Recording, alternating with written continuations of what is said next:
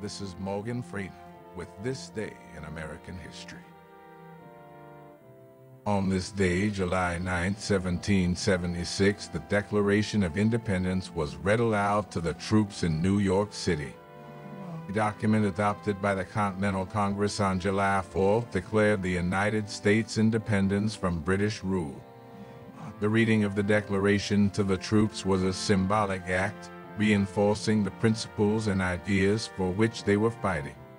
The Declaration of Independence remains one of the most important documents in American history, embodying the values of freedom, liberty, and self-governance that continue to shape the nation to this day.